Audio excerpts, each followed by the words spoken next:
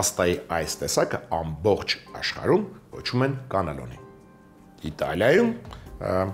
սրան անվանում են մանիկոտի, թևք,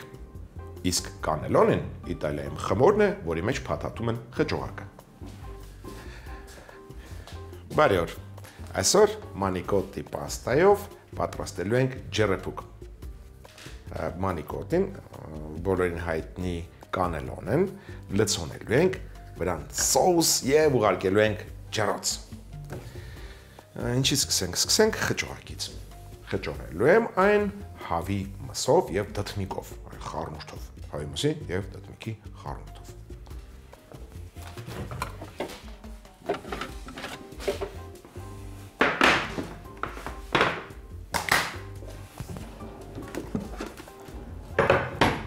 Վերցրել եմ հավի կրծքամիս,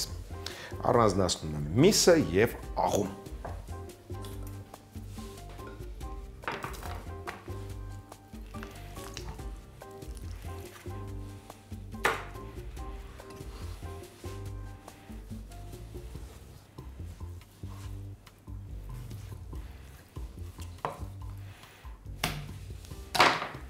Կրծքամիսը կօգտագործեմ խճողակի համար, իսկ մնացած ոսկորը, միգուցե և կաշին, կօգտագործեմ սոուսի համար։ Արգանակ եմ պատրաստելու։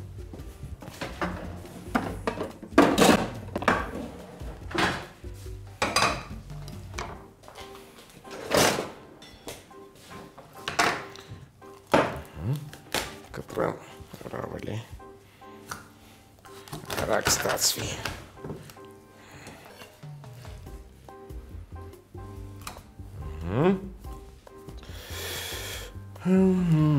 Եվ քանի որ ինձ հարկավոր չի թափանցիկ արգանակ, ես կօգտագործեմ եռացրած ջուր, սրանով ավելի արագ ստացվի արգանակը։ Փաստորեն, որպեսզի արգանակը թափանցիկ ստացվի, պետք է սկսել խաշել միսը կամ ոսկորը սառը ջրով։ Մնացած դեպքերում կարող եք լցնել եռացրած ջուրով։ Կարևորը չմոռանաք վառել կրակտակի։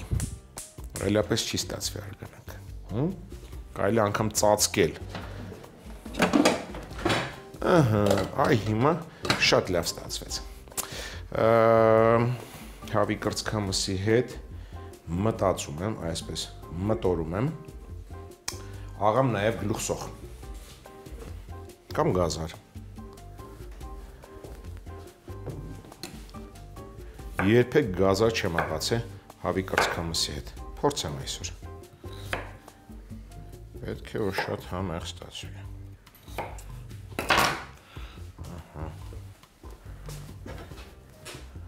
Գործ ենք դնում սիրելի ամանը։ Մսակտորներն էլ կարելի էր հարմար կտորների կտրել։ Օրինակ,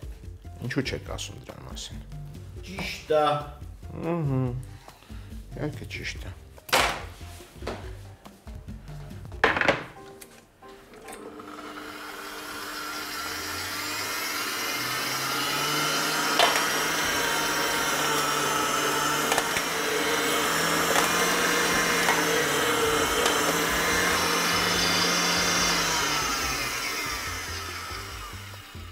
Բայց սա միակ բանջարեղենը չէ, որ ես ուզում եմ խառնել հավի կրծքամսի հետ։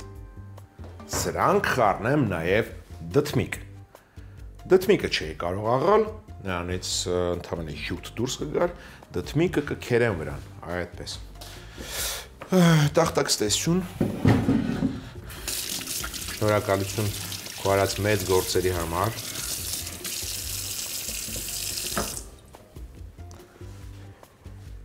Դդմիկը կքերեմ անմիջապես վրան։ Ընդհանրապես եզրից մի փոքր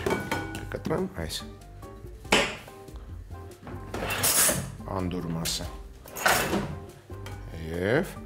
կքերեմ դդմիկի կեսը։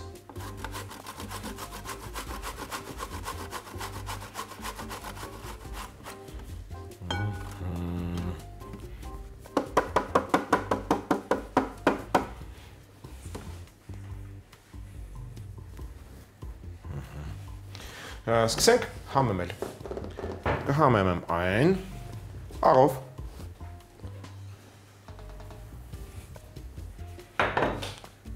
Չիլի պղպեղի փաթիլներով։ Շատ եմ սիրում։ Գեղեցիկ են։ Շատ գեղեցիկ են։ Բավական։ Աղ արեցինք, փաթիլներ արեցինք, կարմիր քաղցր պղպեղ։ Աղացած սև պղպեղ։ Հավի, միսը, գազարը սիրում են քարի համեմունքը։ Մի փոքր էլ քարի տամ։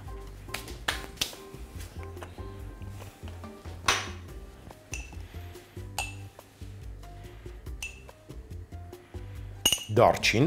տաքություն կհաղորդի մեր խճողակին։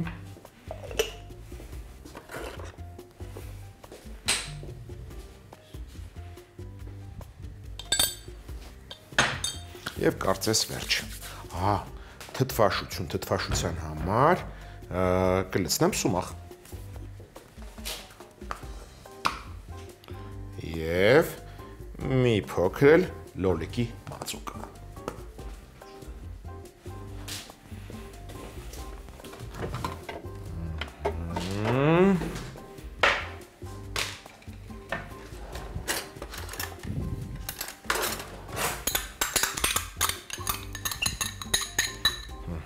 Հիմա խառնենք։ Հարկավոր է լավ խառնել, լավ հումցել, որպեսզի համեմունքները, բաղադրիչները հավասար տարածվեն։ Թողնենք մի փոքր հանգստանա խճողակը, իսկ մենք պատրաստենք ջրափուկի սոուսը։ Արգանակ արդեն պատրաստ եմ, քամենք։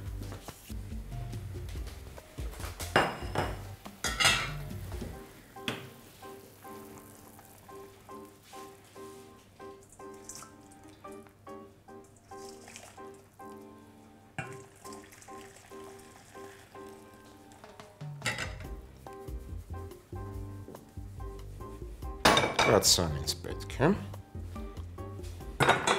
Արգանակը թողնում է այստեղ։ Սոուսի սկիզբը բեշամել սոուսն է։ Բեշամել սոուսը գիտեք ինչպես են պատրաստում կարագով, բովում ենք ալյուրը։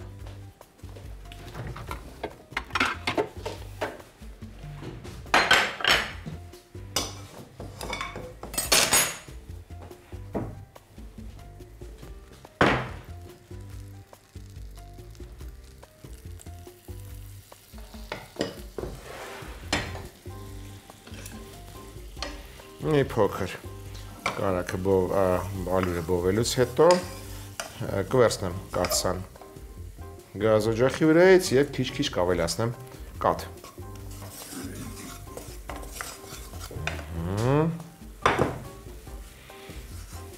Հիշեցնեմ կաթը քիչ-քիչ ենք ավելացնում, որ ալյուրից գնդեր չմնան։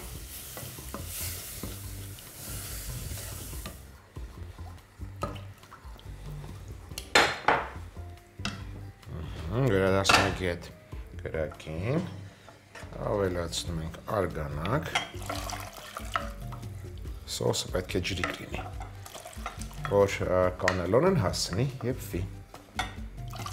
բավական է, համեմում ենք աղով, աղացած սպիտակ պղպեղով,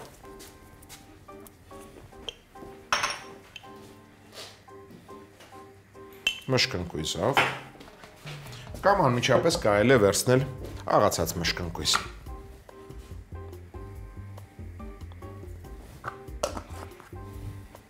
Վերջ։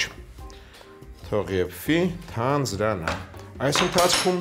կհավաքենք կանելոնեն։ Ինչքան բան կա սեղանին, որը ինձ հիմա պետք չի։ Դաշտը բացելուց հետո մոտ ենք դնում այս հրաշք պաստաները, շատ հարմար մթերք է, լցոնում ենք և շարում,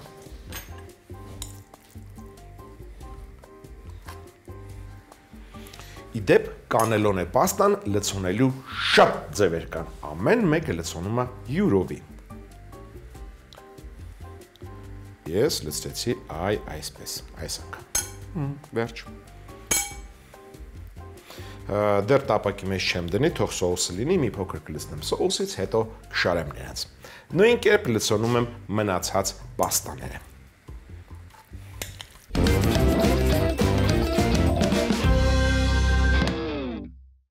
Կամ խճողակը լցնում ենք խոհանոցային ներարկիչի մեջ, որի օգնությամբ հեշտությամբ լցոնում ենք այսպես։ Եվ վերջ։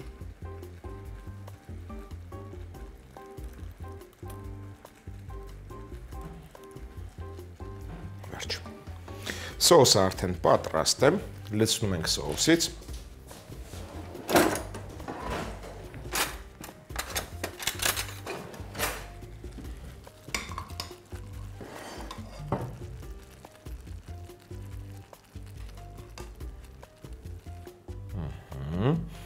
Դժվարը արված է արդեն, շարում ենք լցոնած պաստաները։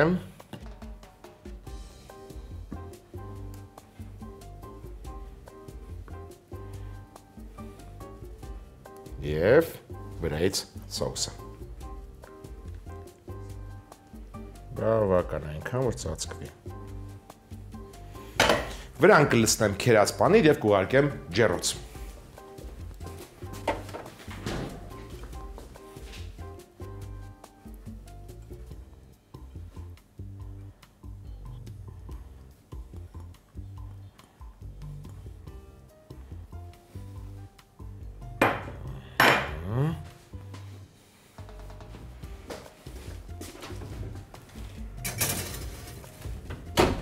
Ջեռոցը պետք է լինի 180 աստիճան։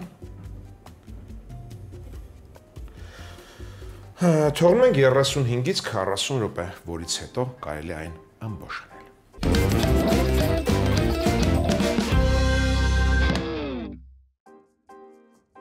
Հավի, մսով և դդմիկով կանելոնի։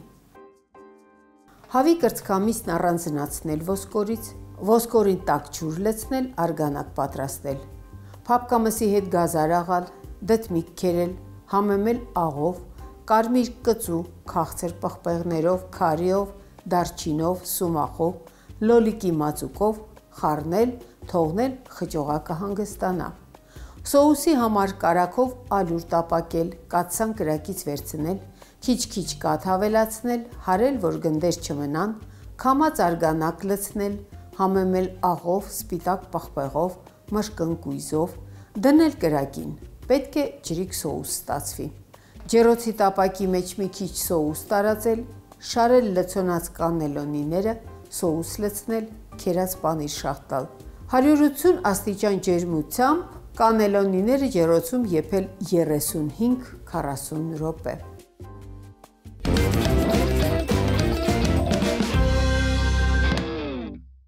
Այժմ միասին պատրաստենք արաբական անուշեղեն, որի անվանումն է ղադեիվ։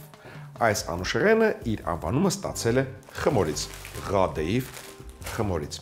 Արաբական անուշեղենների մեծ մասը պատրաստվում է հիմնականում նույն կերպ, պատրաստում են խմորը թխում են, հետո վրան լցնում են օշարակ։ Սկսենք օշարակից։ Օշարակի համար փոքրիկ կաթսայի մեջ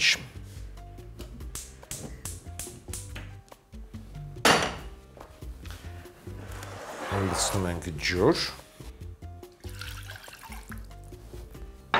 շաքարավազ, առատ, անուշեղենը պետք է քաղցր լինի։ Համեմենք այն, խառնենք,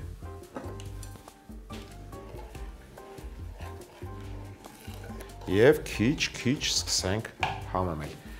Կհամեմեմ կիտրոնի կեղևով, կամ ավելի շուտ կլեպով, կիտրոնի կլեպով, ընկույզի կեղևով։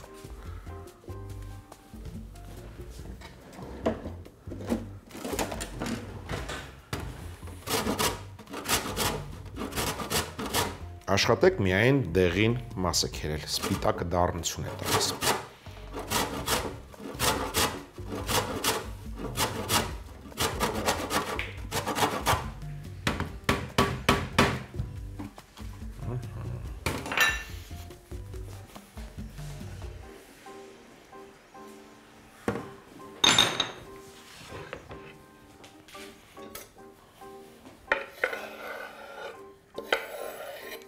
կօգտագործեմ նաև կիտրոնի հյութը։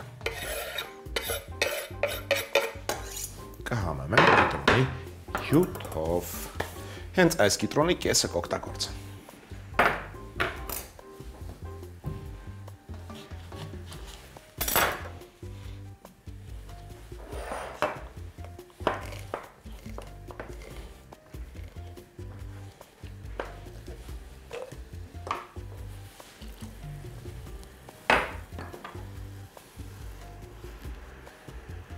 Օշարակը կհամեմեմ նաև դարչնի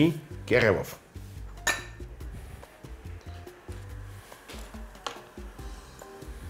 Վերջ։ Թողնում ենք օշարակը 2 րոպե եփվի։ Անցնենք միջուկին անուշեղենի։ Տեսնում ենք հարմար ամանը։ Լցնում ենք մայր ու ընկույզ։ Չամիչ, ընկույզ, բայց ընկույզը կմանրացնենք։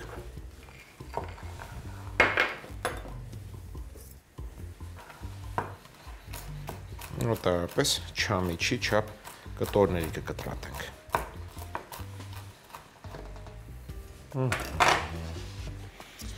Մնաց միջուկին ավելացնել ղադեիվ խմոր, բայց դա ավելի ուշ։ Երբ սկսենք մշակել խմորը, հենց այդ ժամանակ մի մասը կավելացնենք միջուկին։ Մնա այդտեղ։ Սա արդեն կարելի է անջատել։ Սա էլ պետք է սառչի, խնդրեմ, հոպ, լավ էր։ Հիմա տեսնենք ինչի մեջ ենք պատրաստելու անուշեղենը։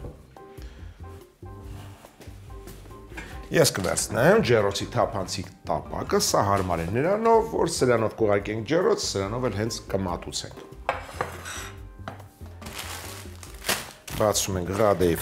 խմորը։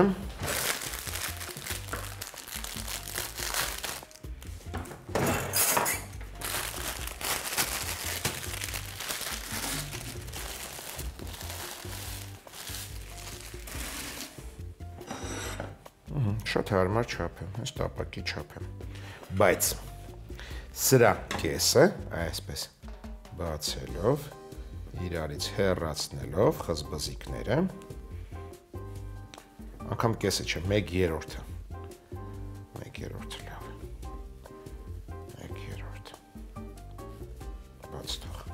բաց թող, կես, ասում եմ, սա առանձնացրեցինք, իսկ սրան փորձենք տեղավորել, այսպես գզգզելով, տեղավորում ենք տապակի մեջ, որպեսզի հավասար փռված լինի խմորը։ Հավասար խտության տեղավորելուց հետո, խմորը գզգզելուց հետո խզբզիկին միացնենք ջեռոցը 170 աստիճան։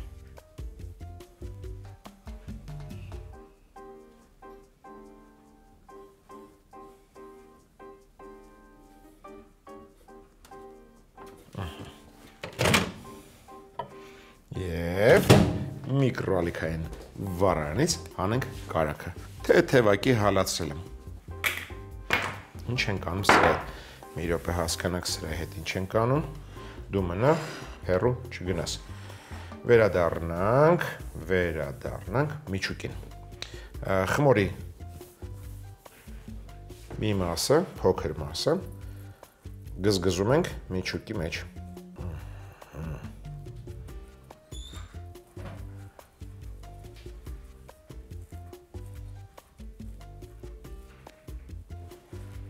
Այսքանը բավական է, մնացածը թողնում ենք կողք։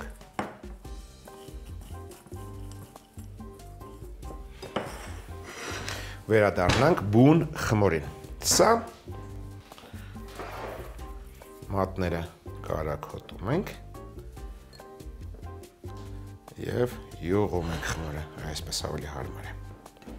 Տրորում ենք, որպեսզի խզբզիկը յուղոտվի։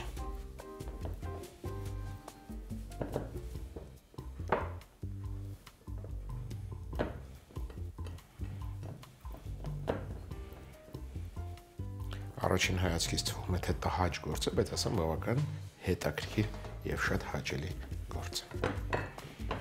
Ներվերը հանգստացնում է, նյարդերը հանգստացնում։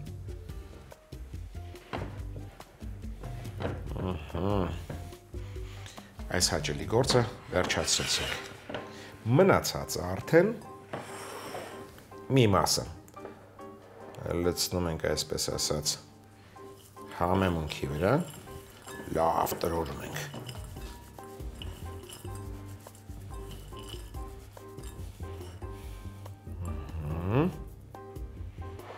Լցնում ենք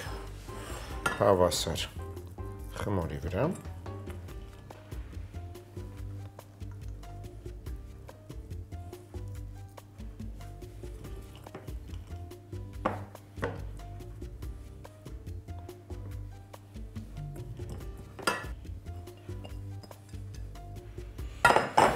Այս գործն էլ վերջացրեցինք,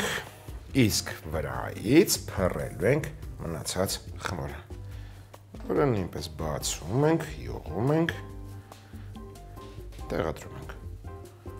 այդպես, մինչ այդ ջեռոցը կտաքանա։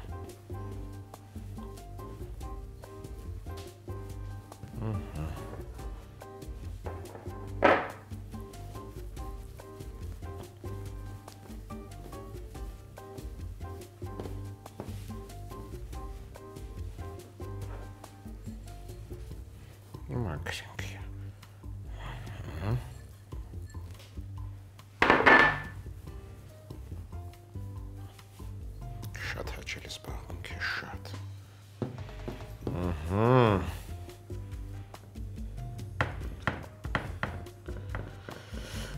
Ինչպես ամեն ինչ կյանքում, այնպես էլ այս հաճույքը մոտենում է իր ավարտին։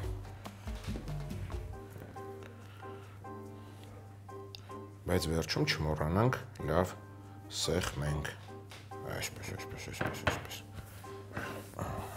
Սրանք էլ ուղարկենք ջեռոցը, վերջ։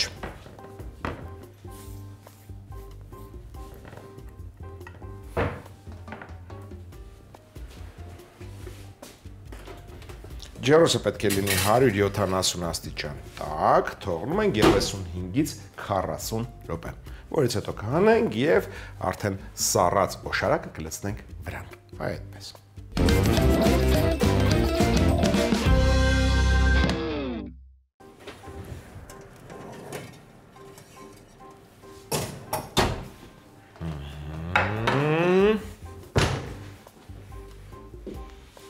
Զգուշորեն լցնում ենք օշարակը։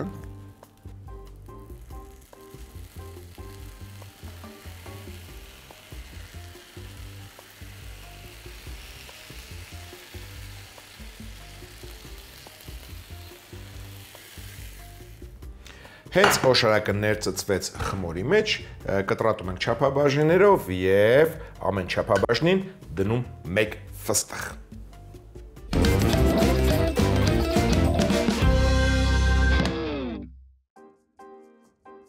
Արաբական ղադեիվ։ Օշարակի համար փոքրիկ կաթսայի մեջ ջուր, շաքարավազ, կիտրոնի քերած կլեպ, կիտրոնի հյութ, դարչինի կեղև դնել, 2 րոպե եռացնել, կրակից վերցնել։ Միջուկի համար մայրու ընկույզ, չամիչ, մանրացրած ընկույզ խառնել, ղադեիվի խմորը քրքրել, հալեցրած կարագով տրորել։ Խմորի 1/3-ը խառնել միջուկի հետ, մեծ մասը տարածել յուղած կաղապարի մեջ, վրան փռել միջուկը, ապա մնացած խմորը տարածել։ Ղադեիվը 170 աստիճան տաք ջեռոցում թխել 35-40 րոպե, ջեռոցից հանել, սառած օշարակ լցնել, թողնել ներծծվի, ապա կտրատել, զարդարել ֆստղով։